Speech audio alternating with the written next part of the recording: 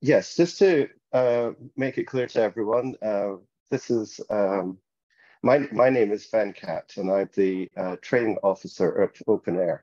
And so OpenAIRE is a not-for-profit, and we're doing this really just to help the research community. The speakers that you'll be hearing from are Jonathan England and Julia Malik-Wernera, and they're also from OpenAIRE. My colleagues, indeed. Jonathan, they are the Horizon Europe policies requirements for OpenAIRE, open access and DMPs, which is the first topic that they will be speaking about. Julia will then move on to Open Research Europe and some tools that you can use. And then finally, Jonathan will go back to Horizon Europe grant proposals. So hopefully what you'll learn about through the course of this session is mandatory and recommended open science requirements in Horizon Europe, compliance with the Horizon Europe Open Access to Publications mandate, managing and sharing research data in Horizon Europe projects, delivering data management plans and reporting publications and datasets in Horizon Europe, and OpenAIRE tools and services to support Horizon Europe projects. And we're mainly aiming this at project coordinators, researchers, research managers, librarians, and data stewards. But indeed, if you don't fall into that, then I'm sure this will be of interest to you as well.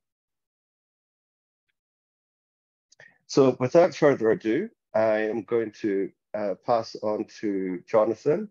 Please take it over. Hello, everyone. Sorry, I'm sick, so hopefully everything will be all right. Thank you very much for joining us. So as Venkat said, I'll first be talking about the requirements in Horizon Europe during the project and after the project. So the slides are already online. You actually have at the bottom of the page the URL link to on Zenodo. And this slide is just a list of all the different documents that you might need during the in terms of open science for your projects. So I'm not going to go into details about what open science is, but in terms of the European Commission, obviously there's a lot of emphasis on open access to publications, on data management, but there is a new dimension with Horizon Europe, which is a bit different. That if you knew about the H2020 projects, there's an emphasis on adding information about other types of outputs, tools, instruments to validate the results of the data. So first of all, I'm going to talk about publications, and then I'll talk about data management. So this is quite similar to H2020, with a very important distinction is, so you still have to deposit all your you need to make available in open access all your publications, but this time you need to deposit them on a repository and they need to be immediately available in open access. So you're not allowed to have what we call an embargo period on your open access anymore. There's also a strong emphasis on licensing this time, which has to be that I will go back on to what CC BY is a bit later. But just so you know that at least the your manuscript needs to be, one of the versions of your manuscript needs to be under a CC BY license, meaning that you as an author retain your rights. So just a few words on the different versions of your manuscript. When you submit your paper to a journal or to a platform, it gets peer reviewed, and the final version of your paper becomes what we call the author accepted manuscript, which is what I call the ugly version basically of your paper, because it's the same content as the very final version, but it's just not copy edited by the journal. That version, which is the prettier version, is the version of record. So in terms of open access, whether it's the author accepted manuscript or the version of record, it doesn't matter. One of them needs to be available in open access. So on the papers, on the manuscript, you also need, as I said just before, you need to include information about all those other research outputs or tools to validate the conclusions. And also sometimes people forget, and that's really important to add, is the acronym or the code of the project within. The difference in terms of H2020, and if you know also about, if you're funded by a funder that is part of Coalition S that signed Plan S, it's a bit different. It's less restrictive than Plan S. If you don't know what I'm talking about, it doesn't matter.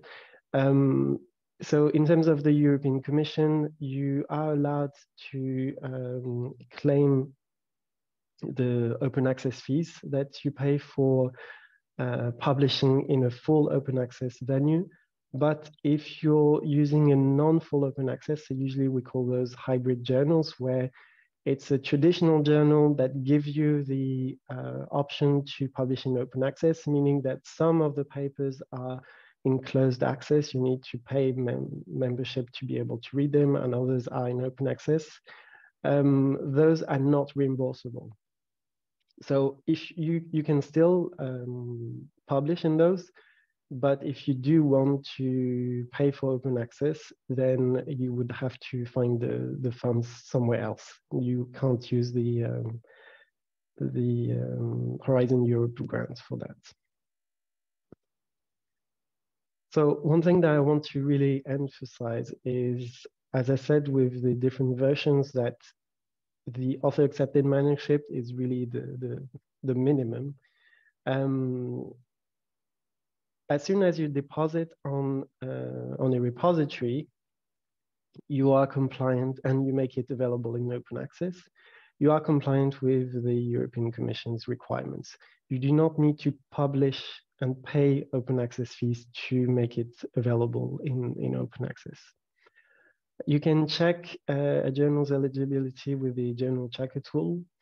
On the decision tree there that you can see, there's some, I'm not going to go into details about what's the rights retention strategy, but just so you know, it's a way to make sure that at least your author accepted manuscript, so the ugly version of your manuscript, gets a CC BY license. And as soon as you get a CC BY license, you're allowed basically to deposit wherever you want and make it open access. So there might be two different licenses, one for the author accepted manuscript and one for the version of record. Julia will go back onto that, the Open Research Europe, which is the European Commission's own publishing platform.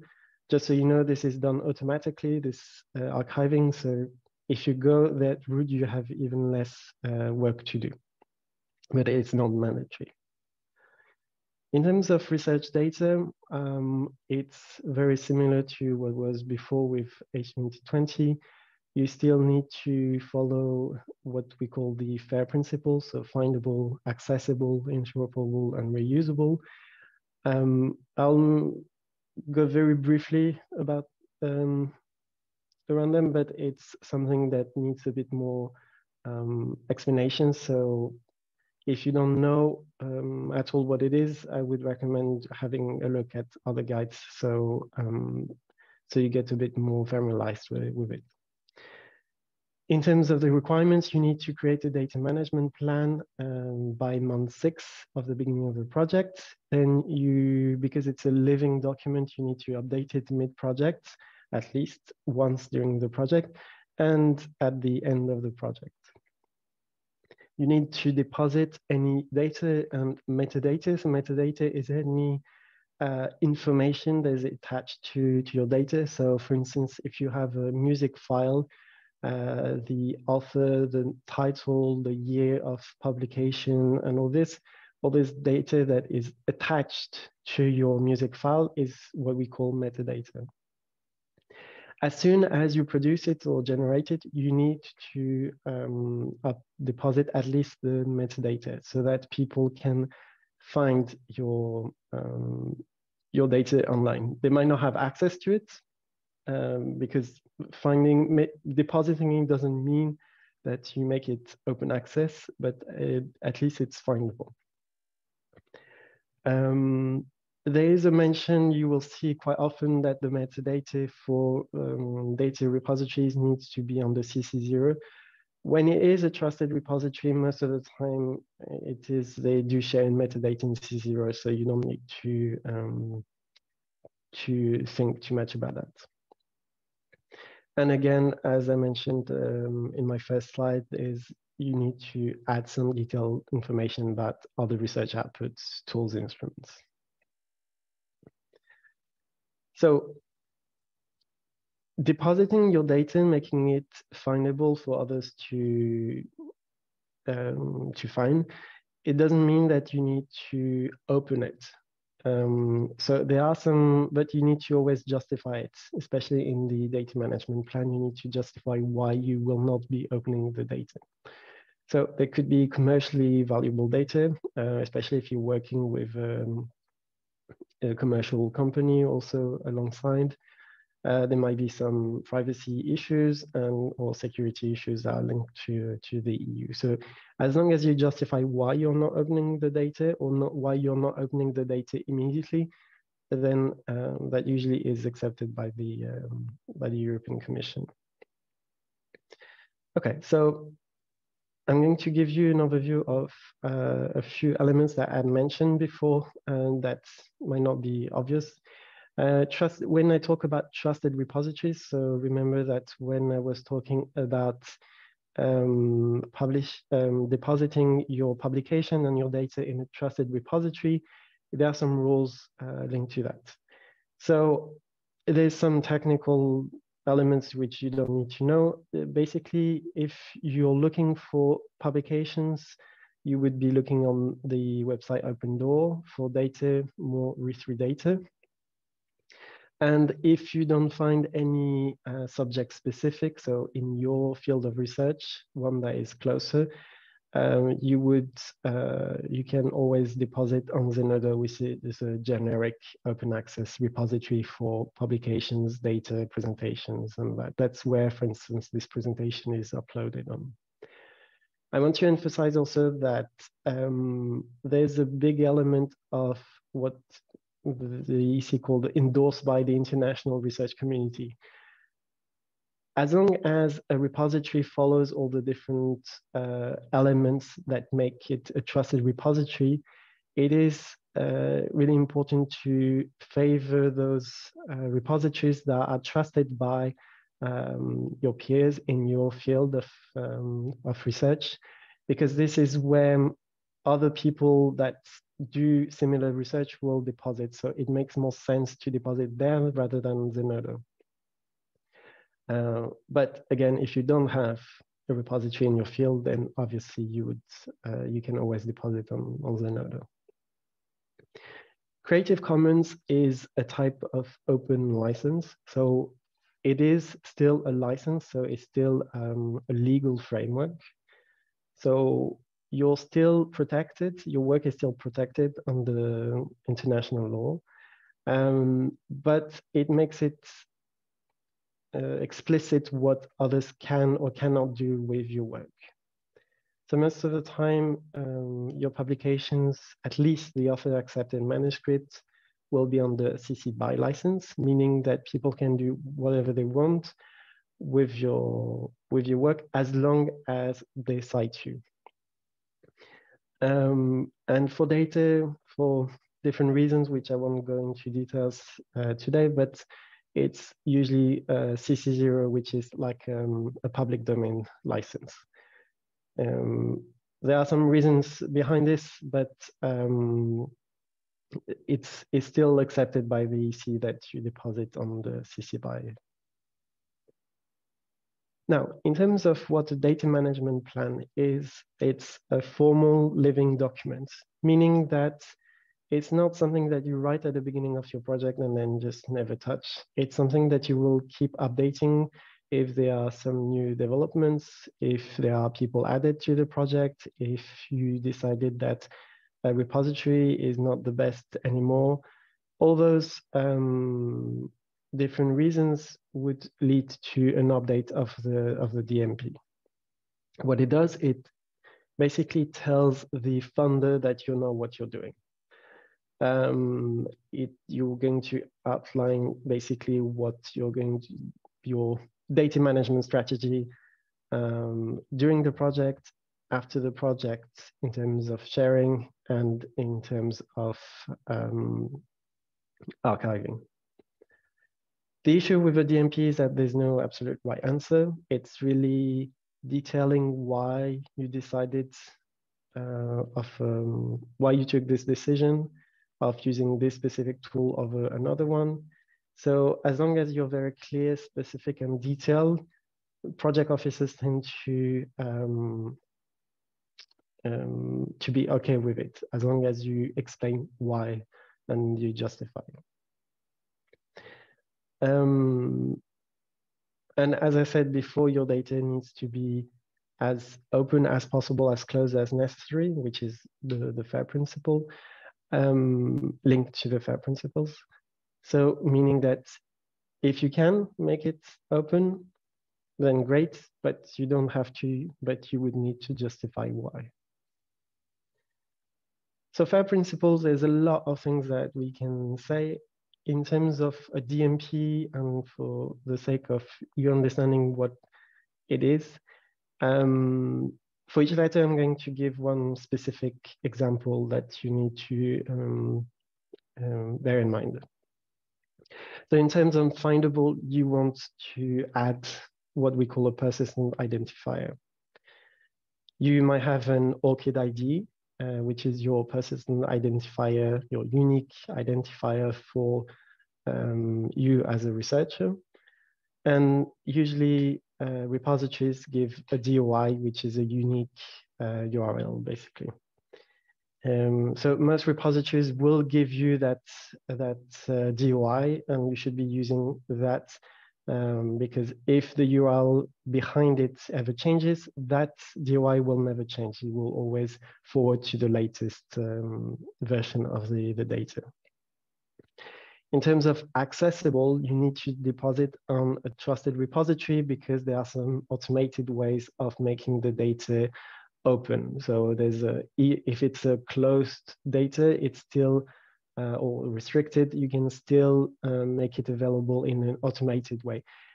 Putting your data, putting a statement, for instance, saying that the data will be made available if you send an email to the author is not accessible, because what happens to the author if they pass away? You know, if you know nothing, you don't have access to the data. So that's why we want to deposit them on a repository. Interoperable, we want to have standardized file formats. So the basic example is, instead of having the proprietary Excel XLSX file format, we would recommend changing it to a CSV file format. And reusable, meaning that other people will understand what all the variables are, when everything was, the data was created, how it was created, and all that. So it's well documented, which is similar to README files, and you include also all that extra information that is needed to really comprehend the data. There are some specific cases which became really relevant with the COVID-19 crisis. In the European Commission can ask you to, if they trigger a public emergency, they might ask you to make available in open access immediately any publication or any research output, basically, as soon as possible. So you would need to deposit immediately as soon as you get your data. You would need to deposit it on Zenodo, for instance, and make it openly available, which is what happened a lot of the time during the in 2020 and 2021. A few words on reporting and monitoring. The European Commission will, you will have a project officer attached to your project, and they will be monitoring all these elements, those requirements for your project. They will also be looking at your DMP and asking for updates. If you're at already the stage when you're on the EC participant portal, I'm just going to mention this because you will have all the slides. So I'm adding a lot more information on the slides just for future reference. If it's not relevant for you right now, you can just skip that. There are three main tabs in terms of open science, which is the publications, the data sets, and the other results. So on the EC Participant portal, you will have at the bottom of your page all the publications are listed in with your project, and you will have all these suggested publications from OpenAIRE. So OpenAIRE is a lot of things. It's, you know, we do training, but it's also a technical infrastructure that links a lot of research objects between each other. So that's why you will see those suggested publications. If it is the case, then you would click on it, and you might not be able to see really well on the slides, but it will ask you if a version of your manuscript was put in open access, and then it will ask specifically for the PID of that was given by the publisher. And then it will ask for PID, sorry, is the person identifier, so the DOI given by the publisher, and then the DOI where you deposited, where you archived your work. So publisher version of record, for instance. In terms of dataset, it's the same thing. It will also ask you the same type of questions. You will have also this suggested data sets because of the links. So that's why it's really important to add the acronym in your publications. And then results and other results is for all those other elements that I was talking about in my first slide, which is everything that is linked to your project. And now we'll go to I'll give the floor to Julia to talk about the European Commission's publishing platform. Would you like me to share the screen, or do you want to go?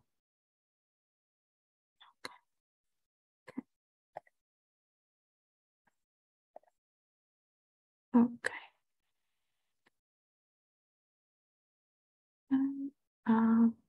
Sorry, just a sec. So I have too many bars here. I can't see. Okay, here.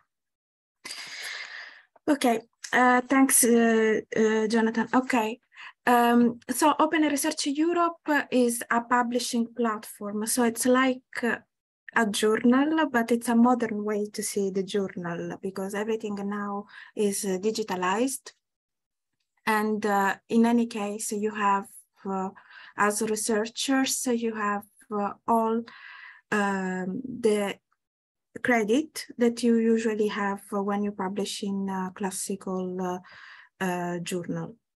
So OpenAIRE Research Europe is a publishing platform and not an archive. This has to be clarified as there was many difficulties to understand this point. So what does it mean? This is a diamond open access publishing platform for Horizon 2020, Horizon Europe beneficiaries, and also those who are funded from Euratom. It was launched in March 2021. It is a high quality, reliable, efficient, and transparent platform in which all the processes are open and transparent.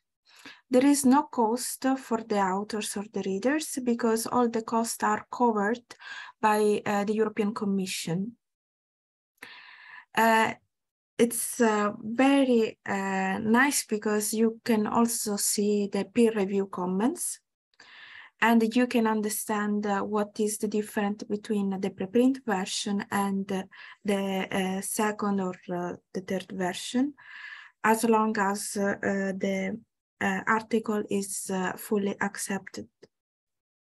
It's also provide an immediate publication, but the interesting part of Open Research Europe is that you have a preprint check. You can publish several research outputs, and since there was a question about this, we will go. We'll explain this further. There is also a new way to show the metrics that are for the article. In particular, it's more on the type of download and how many downloads there are. Everything is indexed in Google Scholar and on Scopus. And now I will explain a little bit more the way of publishing. So you submit the article. There is a preprint version that will be available since the beginning, and it's coming after a check in any case from the editorial team from F1000, who is offering the help with the platform. And then there will be an open peer review in which the reviewers are invited either by suggestion from the author, or the author can choose who you would like to review your article. And after the peer reviewing, you can resend the update version, and everything will be again published both in the platform and also archived in Zenodo. Sorry, it doesn't work. Okay. So Jonathan explained before how the preprint process is working. So you have a draft, a submission, a peer reviewing, and then a revision again. So the preprint is an article that has not yet passed the peer review. Once it's accepted, you have the final publication. The article that are accepted in OpenAIRE Research Europe can be different. Can be case studies, can be research articles, brief report, but we can also have a new possibility, like a data note, which is an explanation of the data sets that you are producing, a method articles, which can link the methods and can help the reusability of the data and to redo your same work and maybe expand in other context.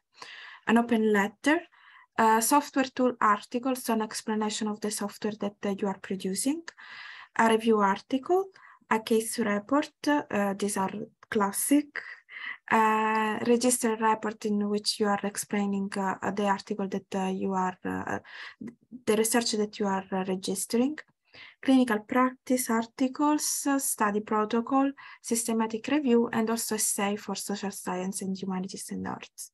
So it covers different type of study for different subjects.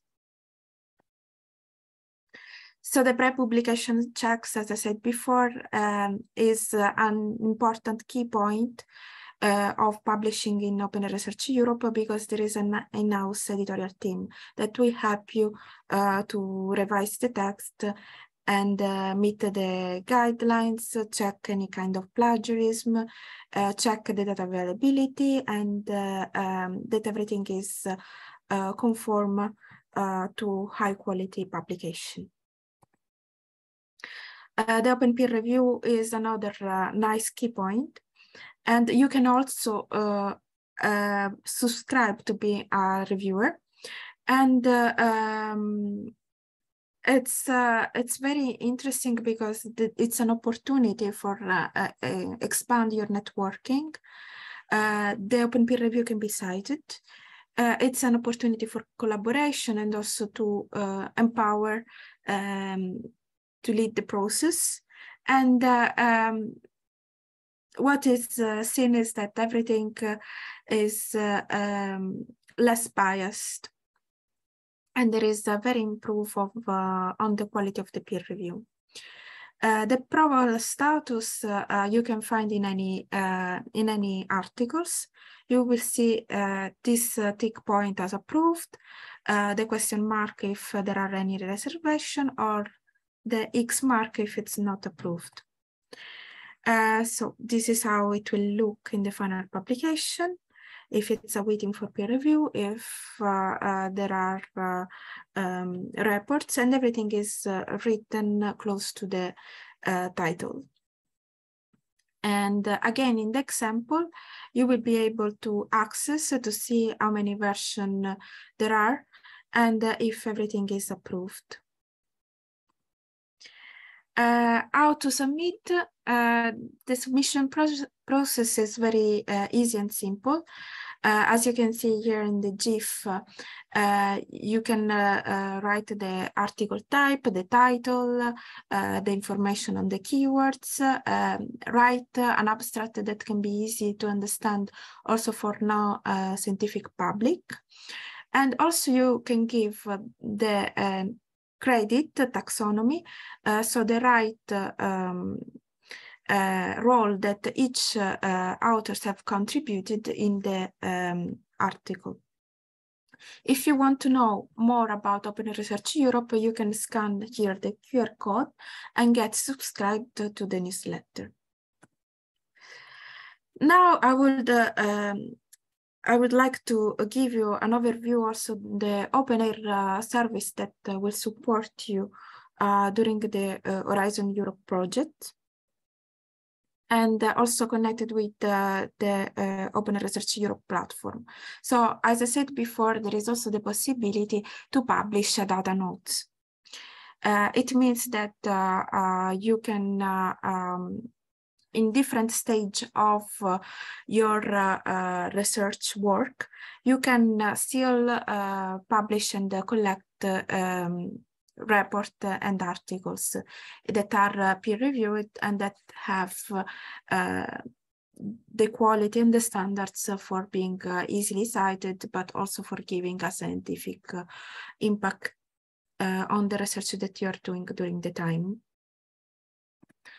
There are 4 steps to publish in open data that are very easy, which are prepare, select, and add your data statements in your articles, and then link everything together in your article. Here are my tips and tricks for data management. First, plan your data. There was a question in the chat about the new template. In Argos, you will find Argos is a data management plan tool, which is machine actionable. And anytime you would like, you can update and add the new data sets. So it's very handy it's not just for the deliverable of the 6 months that is mandatory, but also you can start writing your DMP before the proposal. There is a short version that we present in our community call in September. And if you need assistance, feel free to email me and to email Argos for any kind of support that you need. The data management plan is it contains information about your research and the documentation of research data sets that was explained before by Jonathan.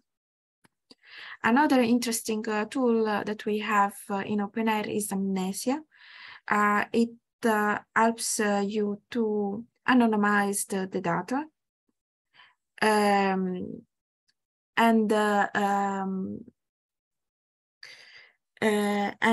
It's basically you can download the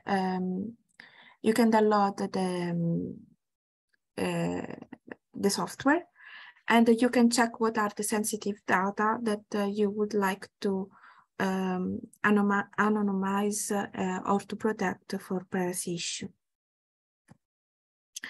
Then we have increased the, we have here what to do and what to don't do for sharing your data sets.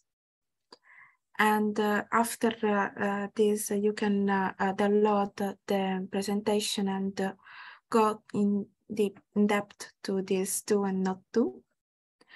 And you can also find these guidelines in OpenAIRE Research Europe for authors data guidelines.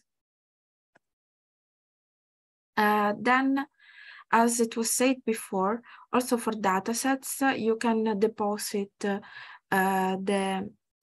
datasets by using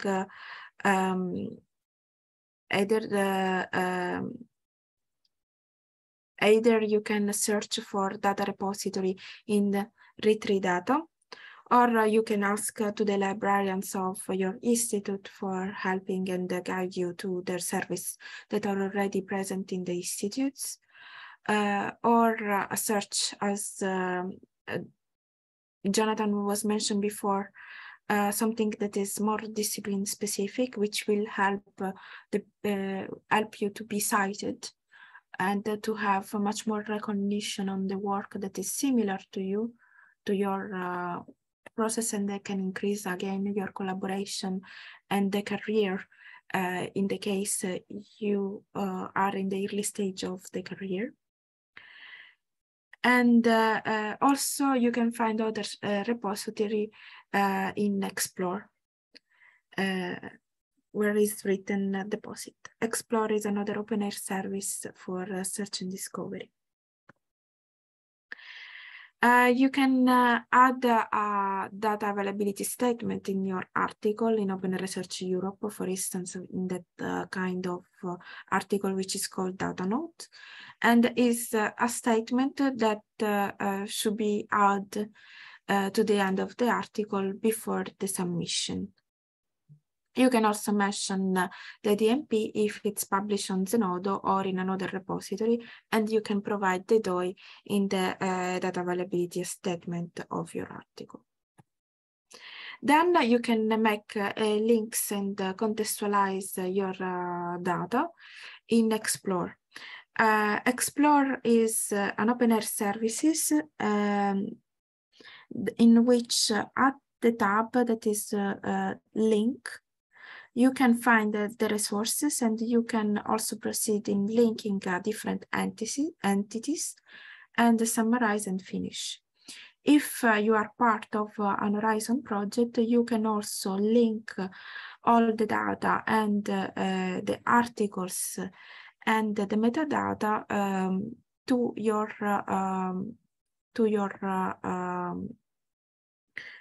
project. So when we are speaking about a research product, we are speaking about any kind of things that is related to the research project. That can be articles, datasets, can be presentation, can be posters, anything that you can link to the repository, even software that you can add in the repositories, even GitHub. In Explore, you can link your software where you are publishing in the archives. You can link anything from GitHubs. You can link also to your ORCID. So everything should be together. And whenever you are going to Sigma to report in the documents, everything should be already there. If it's not, again, you can go back to Explore and make sure that the link is there. And now I will give the floor back to Jonathan. Thank you.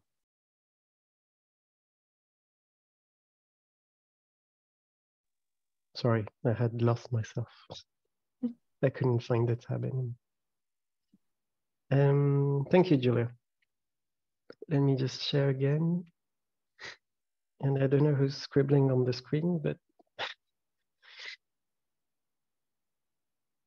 so sorry.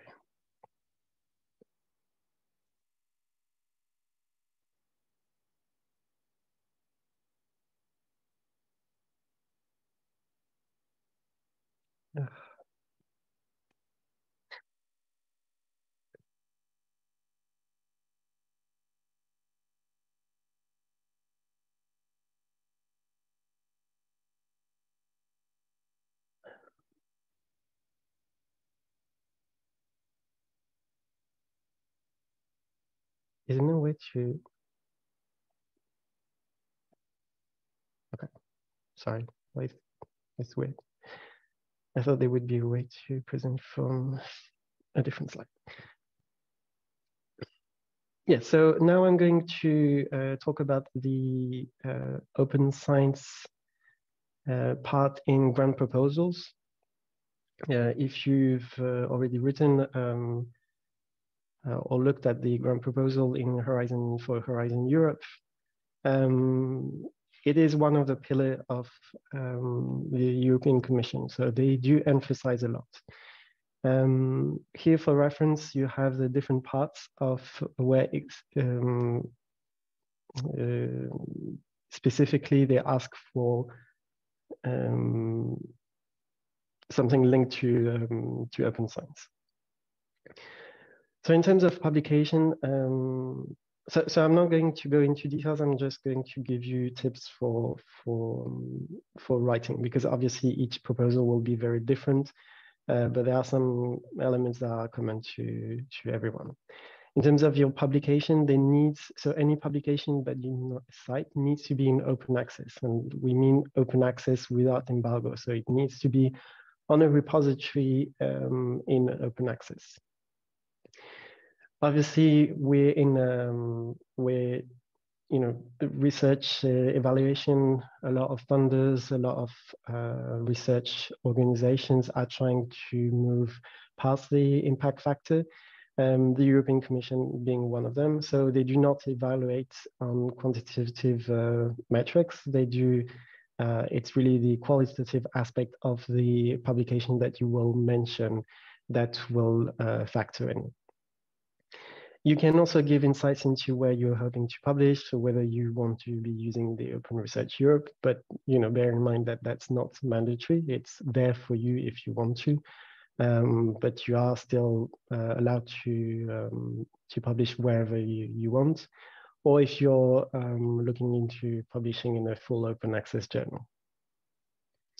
In terms of data, it's a similar aspect that any data that you cite needs to be fair. So it doesn't necessarily mean to be open, because you could give specific limited access to the reviewers during that time period, but they still need to be fair. So, having the documentation, having a DOI, having all these elements that make them fair.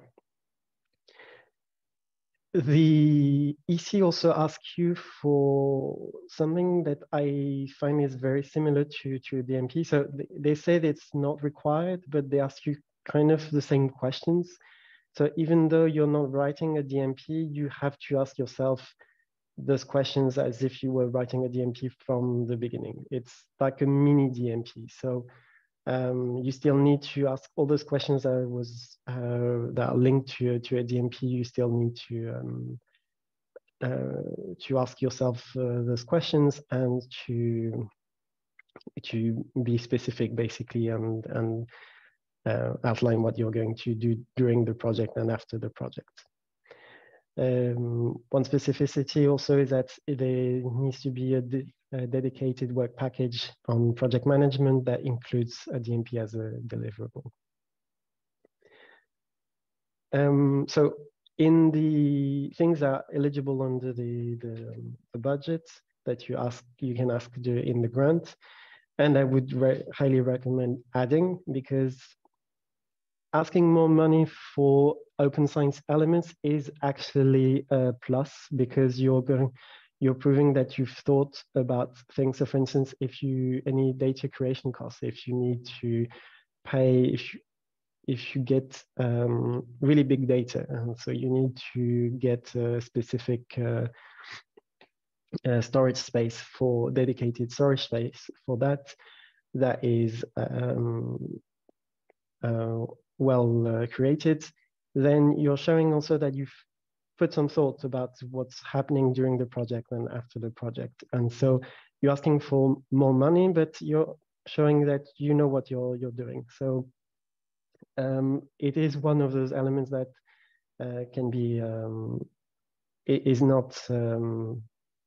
is also showing that you've thought about open science.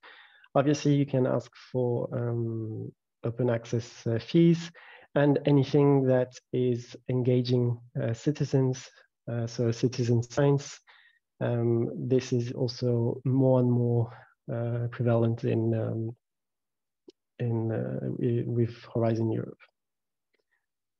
So as I said before when talking about the DMP, but it's the same kind of rules for project proposals, is to be as specific as possible. Project officer will not dig for the information at the, or not even project officers, sorry, this is the mistake, but the reviewers won't dig for the information. So you have to really lay it there for them. So as long as you're specific about your choices, then you're more credible in terms of your proposal. One thing that I see a lot also that's valid, not only during proposals, but also in DMPs. I see a lot of researchers explaining what open access is and what fair data. And so it's nice because you get 12 pages of this explanation, but all of this is useless because the people that are reviewing obviously know what open access, open science is, so you don't need to do that. Focus really on your actual project. I want to mention the ERC and the Marie Curie funding. They are slightly different, especially for the ERC that has no explicit evaluation on open science criteria. But it will never be a negative. It will always only be a positive things to add to it. It does, however, require you to have a DMP as a deliverable. Marie Curie is very similar to the other Horizon Europe funding, but there's an element also on training activities, career development plans as key transferable skills. To use open science not just for the project, but how are you going to use open science for building up that individual that is getting that Marie Curie funding. So there's an added layer to that in the proposal. I'm not going to go through the open science recommended practices. So just so you know, open access to publications, so open access to publication, research data management are mandatory. But the EC does also recommend a lot of other open science practices. I would highly recommend going through them. And if you see something that is relevant to your project, definitely highlight it, because it's something that will impact positively. So it will never be impacting negatively if you don't do them, but it will definitely add to your proposal if you're doing them. Yeah, so elements such as pre-registration, which is basically where you're depositing you're depositing your study plan in advance before doing the study itself. Preprints, which is similar to Open Research, what Open Research Europe does, where you deposit and make it available your manuscript immediately, even before peer reviewing. And any type of public engagement and citizen science will be highly valued. So just to finish on all this, I know it's a lot of elements, especially if you're just discovering this. Don't worry, there's a lot of different elements that are linked to open science. And what I want to really emphasize is that you should really design an open science strategy. Whether it's from the beginning, it's like learning the FAIR principles, that could be your first element of the strategy to understand where you're going in terms of those open science requirements. So really include where publication and data will be deposited and who is responsible for it, because that's a lot. An issue a lot of the time is that it's not explicit who's doing what, and then especially if you have projects that are with different research organization, just assume that the others are going to take care of it. So always be explicit and really keep track of all the issues you're getting, and you can always discuss it with the project officer. Or with other people that are linked to open science, like OpenAIRE is. Okay, so that's it for the presentation part. And now we'll just answer any question that you may have. I think there's already quite a few. Yeah, we've been trying to keep on top of the questions here in the chat window, but there's plenty more, Jonathan, I think, that can be covered as well. I think maybe one of the questions that seemed to have most interest was about licensing. And basically, I think there was one comment indeed that said that researchers don't know how to apply licenses and the actual process in doing that. And also about CC0 and CC BY. Okay, those are the most open ones, but it seems to be that there's some experience amongst the audience here that they've seen more restrictive licenses being used in their research communities. And I don't think these are being done in a justified manner. Maybe you can comment on this. Yeah, so licenses is, I would say, a difficult topic, especially for researchers. Even me, for instance, I have no legal background. I had to learn a lot of things linked to licensing and open licenses in general. Because of that lack of knowledge, people tend to use more restrictive licenses. I mentioned that there are some reasons why we use CC0 for data. So maybe I can just give you an explanation of this really briefly, but there is a whole reason. So for instance, for publication, CC BY is fine because it's kind of the same as we already do. We cite other researchers for their publication. For data, there's a lot of each element that is restrictive. So for instance, in the Creative Commons, you have the non-commercial, you have the non-derivatives, meaning you're not allowed to modify the data. And then you have the share alike. In terms of the non-commercial, there's a lot of issues because from a legal point of view, what is considered commercial is very loose. And so there are things that, just a stupid example, you're giving a talk to a conference and you're using data from someone else and you're being paid for it, even a minor fee. That would be considered as a commercial action, for instance, and so you would not be allowed to use that data. So that's why, for instance, we try and avoid non-commercial because it has a lot of implications linked to it. Non-derivative means that you can't change the data at all, meaning that from a point of view of a researcher trying to build on someone else's work, it's useless because you're not allowed to modify it. And share alike is kind of like what I call a virus type of Creative Commons, where you're forcing the other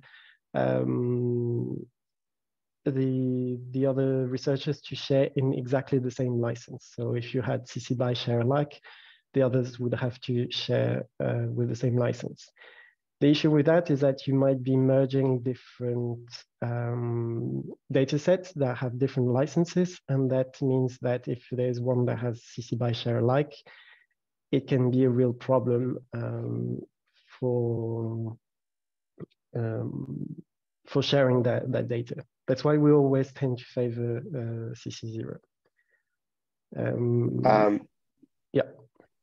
Thanks, Jonathan. And again, Anna, I think who started this conversation, they've just written another comment saying the justification I often hear from researchers is that their research is publicly funded, so they don't want commercial entities to profit from it. So if it is publicly funded, then it should be commercially reusable, actually. The whole point of publicly funded research is that commercial entities, because we have to, I understand that we think about commercial entities as sometimes a bit evil, you know, but a lot of things happen thanks also to commercial entities that have the money and the time to dedicate specifically to that, and so advance progress on that in a different way that researchers do. So if it is publicly funded, and the European Commission does say that quite clearly with what they're asking in terms of requirements, it should actually be reusable commercially, definitely. Thanks, Jonathan. I hope that satisfies most of the answers there. I just want to point out we're at the top of the hour, but we're going to continue here because we do have quite a few questions that maybe we really would like to get through. So feel free to stay on, but I understand if anyone needs to leave now. Thank you. Just going back to the top of the thread here, the chat window, there was a question about the DMP templates for Horizon Europe. Now, I must admit, I couldn't find an actual template for Horizon Europe specifically, but I know there was one from Horizon 2020. Jonathan, maybe you want to comment on that.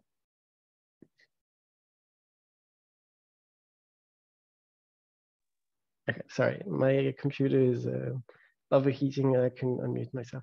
Yes, so on the very first slide that I put in the, if you go to the Nerdo and download the presentation, the very first slide has all those different links, and one of them is the Horizon Europe template.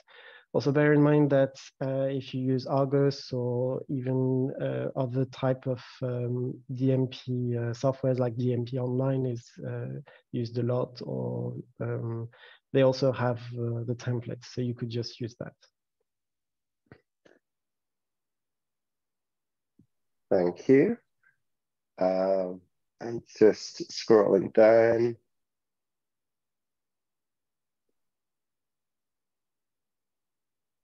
Right.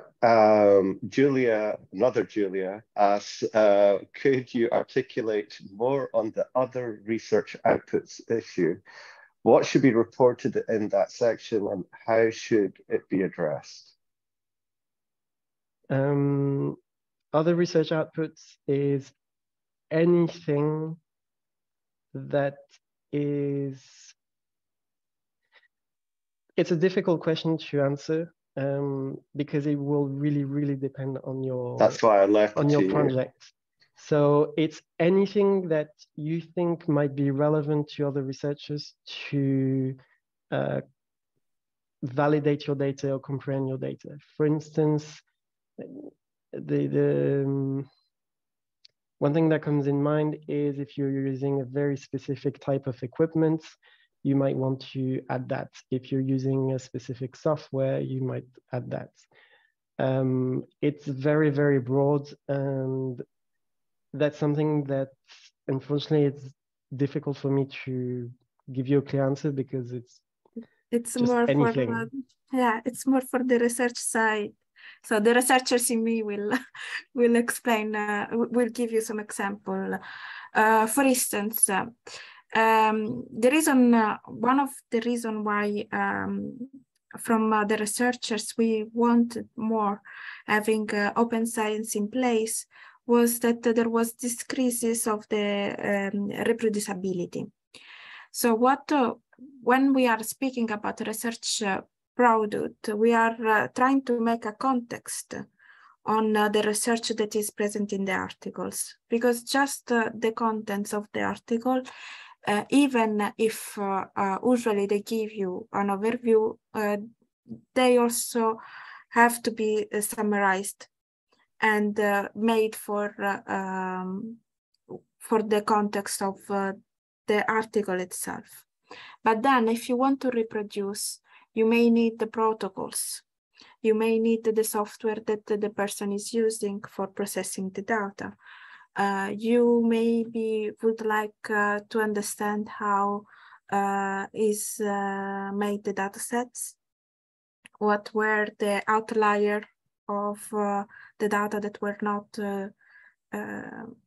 that were discarded for which kind of reason, or figures that didn't make sense to the researchers, but they make sense to you based on the instrument that you are using. Or I don't know, for instance, if I use the microscope, the antibody, the type of light, the measurement that I'm taking, these are kind of information that help other researchers to reproduce what was done, and maybe to increase the collaboration worldwide to make the data much more valuable. So I hope that this may answer to your question. Also, it doesn't have to be, I think one thing that the European Commission also emphasized, it doesn't have to be linked to any publication. So there could be some data that you got that is not relevant enough to be done in a publication, but might still be relevant for the researchers. And so it's sharing that data that could be useful for others. It doesn't have to be linked to a publication anymore. Thank you both. I'm just going to backtrack slightly and open the floor to Fotis. I think this is on the previous subject. Fotis, do you want to unmute?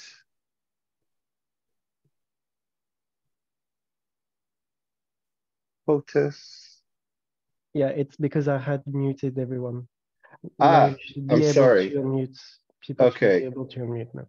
Hello, right. you can hear me now? Yes, yes. Yeah, thank you first and foremost for the explanations. It makes a lot of sense so far. I think and I'm not sure if I understood Julia's response completely. My problem is with the second part, which is about the physical, new materials, antibodies, reagents, and samples. So I understand the whole reproducibility aspect in terms of how you produce a measurement with an instrument, for example, and how to document the whole process with contextual information and make that available. But I'm not sure what to do with the physical aspect and when it comes to samples, because the area I support, for example, is nanotechnology, and they produce some sort of actual material in the end. And when I see this definition within the other research outputs, that makes it very confusing for me in terms of I'm not sure what's the framework here in terms of how to document, what to document, and whether we need to how do I manage the physical properties of the samples? I don't understand how is that a DMP relevant concept, because all of these results, of course, all these let's say they produce a new sort of material, or a lighter material, whatever it is that they are trying to do. Then that's part of other deliverables probably within the project anyway. And all of this, of course, is commercially exploitable in the end. It's not just that this is something to be made overly available. So I'm not sure I understand that part, that second part of the other research outputs. Thank you. Okay, so basically in the DMP, In the DMP, it depends in which stage you are. If you are on the level of the proposal, what you can add is that all the information about the datasets will be uploaded and you explain in which repository. And this is at the level of the proposal. When you are actually working on the 6 months DMP, and then if you want to update in the future, then what you can do is deposit your datasets in any repository that makes sense to you, as Jonathan has showed before, either for any kind of data bank, any kind of repository, and then you make an explanation and you report back in the DMP. So what you are actually doing is a sort of link, basically. So you have a data set with the metadata in which you are explaining this is the protocol, for instance, if you want to publish the protocol, or if it's a protocol that you are reusing, you just put the citation in the link. Then the data sets that you have, the instruments, you just put in the explanation, like in the description of the datasets, and then you upload the datasets. Usually, this is better to do already in the node or in other repository. Or as I showed before, there is this possibility to publish methods, data, notes, and articles in OpenAIRE Research Europe. And then you just link. You just say in the DMP, you have just to mention that you are doing that. Not how, but it's what you're doing. I'm sorry, I understand that. What I said is about the physical samples. It's still not obvious to me about the physical samples. How is that manageable within the DMP? And actually, what am I supposed to request from the researchers to report when it comes to physical samples?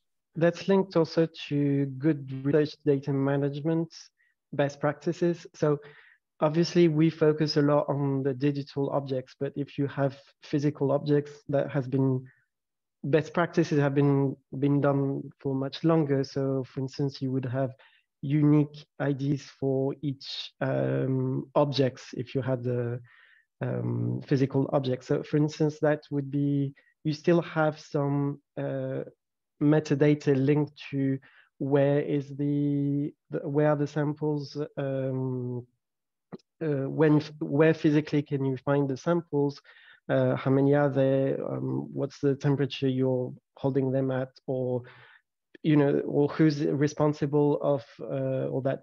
All those elements that are linked, you would add that type of information to it. So obviously you're not going to deposit your physical objects inside a digital world, but you're informing of what exists, basically. So you don't need to list all the physical objects if that's not relevant, but you would give information about as much detail about those physical objects. I understand. I think we are still talking about producing a digital documentation, a list of metadata about what we know of the physical samples. Yes.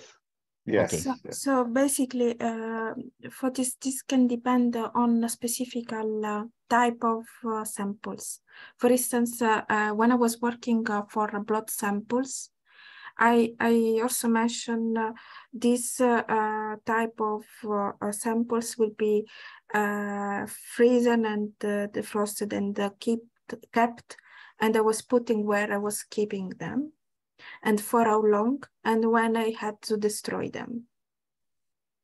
So any kind of object, you can describe the life, and this is just for the reporting issue. So this is part of good research data management practice, and yes, it's all about the metadata ultimately. May I just suggest, Fotis, just because this is taking quite a long time and there's a few other questions maybe to get through. If you want to get in touch with us, I think we'd be happy to take you through this if you would like to do that.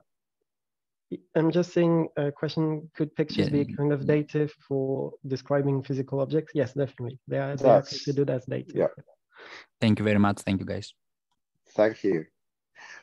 So another question about DMPs. I would like to know if the DMP must be deposited in a repository with a CC license. I can't remember. What the European Commission would like is that all this DMP will be published.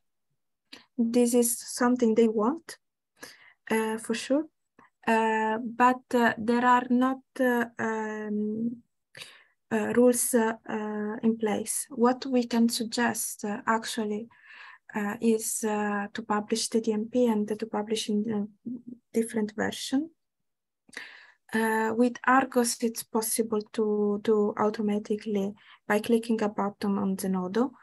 Otherwise, you can download the DMP and upload in an archive and make it the DOI visible and link when you are reporting. And this is something that the European Commission would like to have, but it's not mandatory. But do they have a recommended license? I can't remember. Is it CC BY also, or?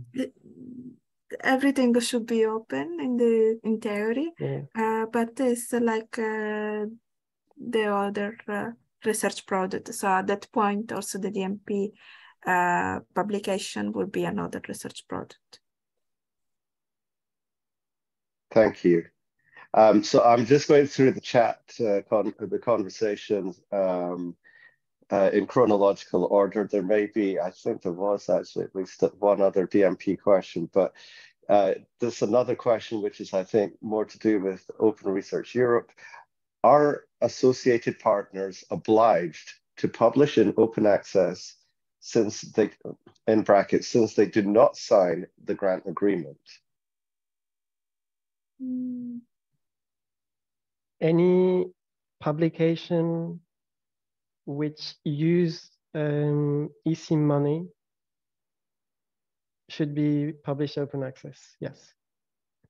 But so it's not about who's involved, it's whether money from the EC was involved.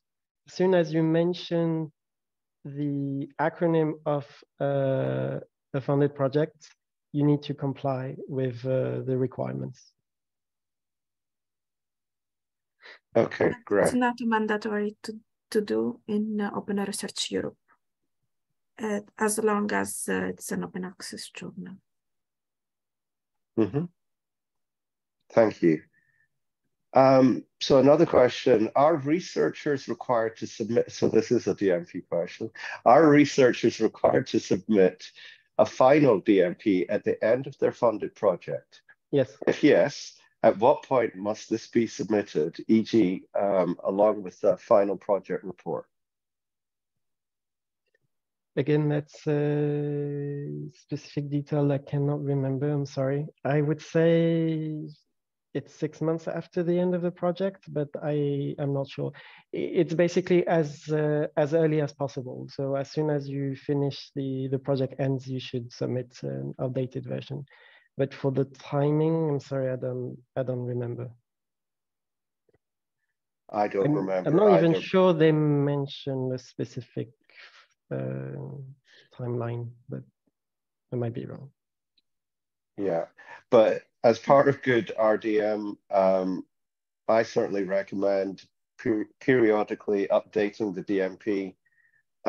There's no hard and fast rules about this, but I would say once a year, it's a good idea to revisit the DMP.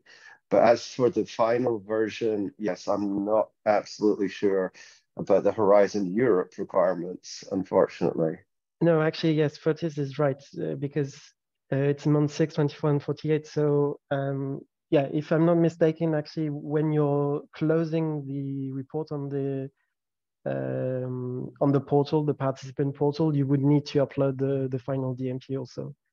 So it's when you close it, basically you need to upload the DMP. I'm monitoring such a project, ongoing project, and it is required by the end. Okay. Thank you very much. In Horizon Europe, as well as in Horizon 2020. Okay, thanks. Okay, brilliant. Just going through the chat further, and does it mean that if ORE is not an archive, the articles published there won't be stored long term? Does it meet the requirements of open access then? Yeah, I don't know if you remember one of my first slides where I was saying that you always need to self-archive, except with Open Research Europe is the only one where they do it automatically for you. They will deposit on Zenodo. So yes, it is long-term archived on Zenodo. I'm sorry, actually someone else answered that question. I didn't see that. Thank you to Santi for also confirming that.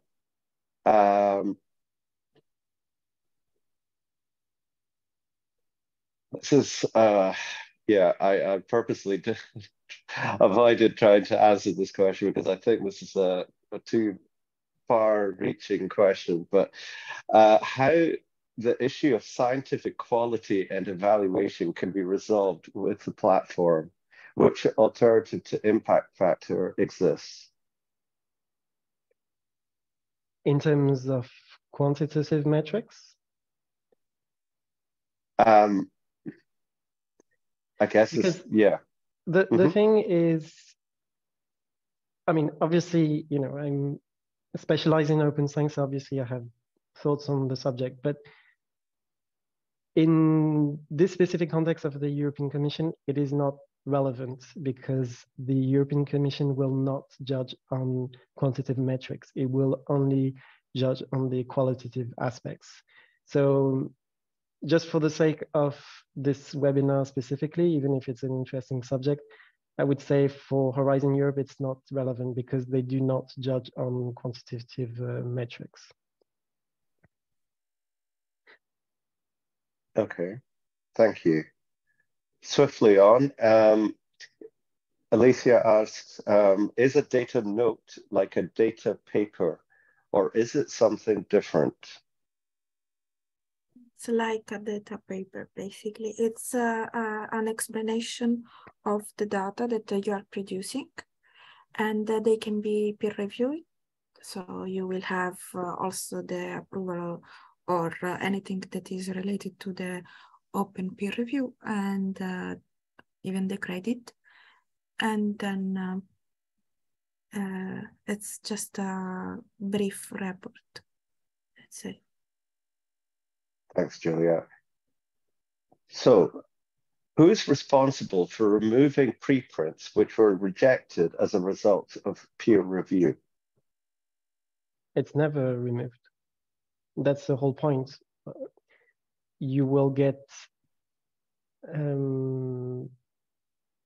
it's up to you as a researcher or as a reader to make sure that what you're reading has been peer reviewed, and usually they say it. If you're on the preprint server, they will update with the final version usually, or forward to on archive, for instance, they will forward you to the final version.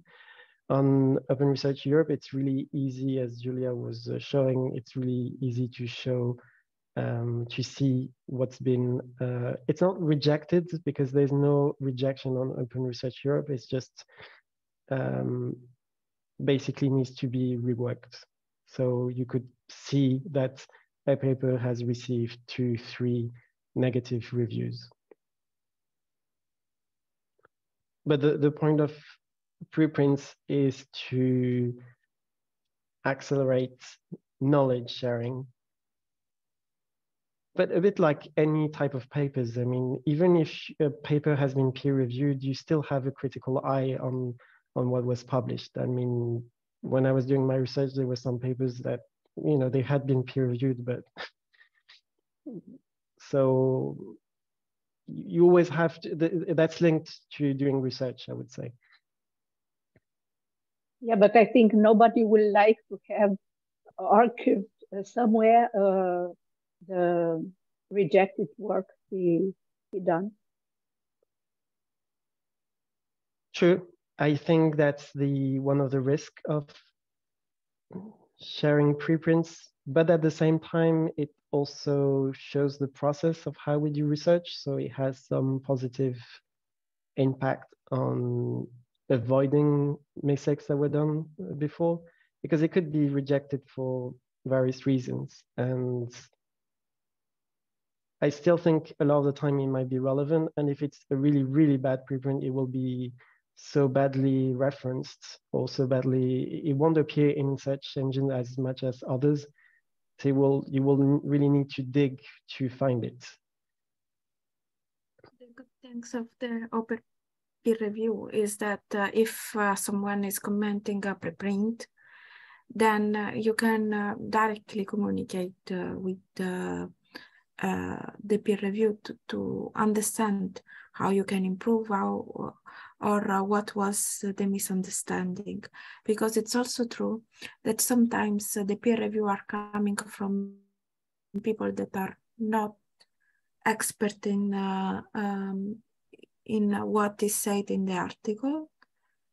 And having this kind of debates that are open and transparent is helping a lot the quality of the second version or of any kind of the version that will be submitted. And this is something in principle beyond what is happening in Open Research Europe. This is like the principle of open science and open peer review, in my opinion.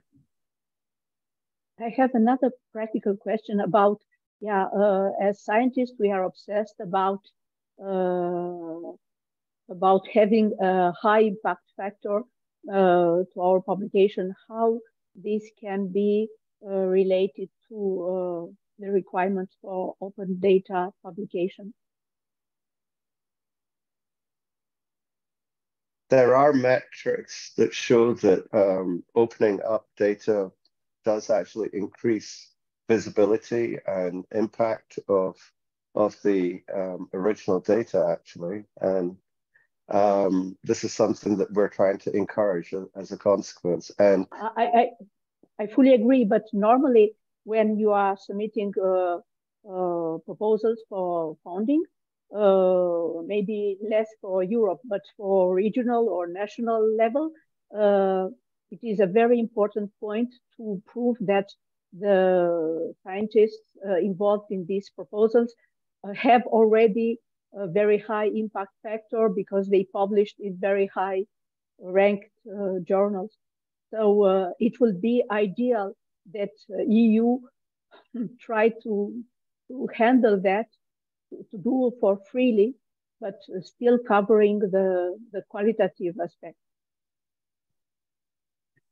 again, Right. it's you know, the issue is there are very interesting conversations to be had, and there are a lot of working groups currently working on those kind of questions.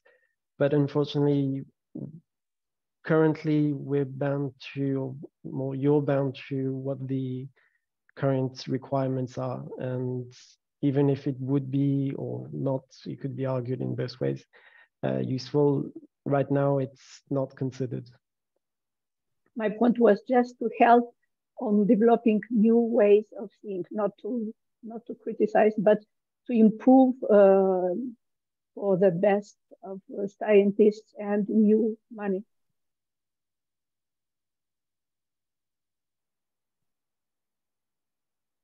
Okay, we just have only literally 4 minutes left, and we've got so many more questions to get through, and I'm so sorry that we're not going to be able to get through them all. But maybe just let's take well, let's package it into one question. But I think they're all about Open Research Europe. One question is about publishing books, whether that's going to be possible on ORE. One is about sensitive data, because you can't do this on Zenodo. So what's the deal here with ORE?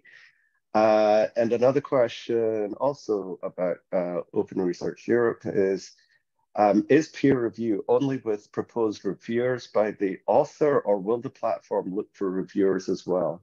Seems a bit dubious if not. So there are 3 questions there, but maybe that could see us through to the end of this session. Okay, I will try to be brief. So I will go from the end because it's the one that I remember, in case I will ask again. Okay, so the first was, so the last question was about if, okay, usually in the platform, you can choose, you can indicate the reviewer that you would like to review your article, and then you can find an easy tool in which the tool is suggesting, based on the keywords that you used in the paper, who could be a person that is more expert in your work. And you can check and you can say, yes, this person, no. So you actually can choose based on the relevance. And this was the question about the peer review. Can you remember me? Sensitive data. Sensitive data, as I showed in my presentation, I would recommend to download Amnesia and work on it, because it helps you to anonymize the data and and eliminate, let's say, or don't show what is sensitive, and enable you to publish at the end in Zenodo or another archive the sensitive data. And if there are too many sensitive data that you can't really show, you can just mention like a description that you have collected this kind of data and that there are deposited somewhere. And that's all. Yeah, if I can add on this, it's you can always restrict access on Zenodo, because remember the principle is as open as possible, as close as necessary. But you always have to at least make the metadata available. So you would still need to deposit information on Zenodo that you have that data, even if you're not actually depositing the data on Zenodo. So you can still make it findable for others, but not accessible to others if it's sensitive data.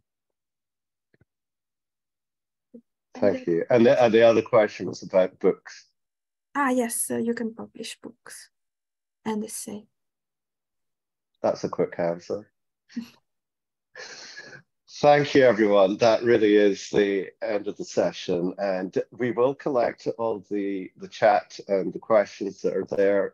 We will somehow try to figure out a way to answer this as well. But I would like to thank Julia and Jonathan. I think that was a great session, and thank you to the audience for all the wonderful conversation and all the questions. And hopefully we'll be able to somehow communicate more of the answers to these through OpenAIRE website or some means anyway. We will also be sharing the slides and the recording of the session, so you will be able to revisit this. So thank you again, and we hope to see you again. And this session will be repeated periodically for I don't know how long, but we will be doing it again next year. And if you know anyone else that may want to join us on this, then please do share with them. So thank you, and goodbye for now. Thank you very much, everyone. Thank you, and thanks, Venkat, for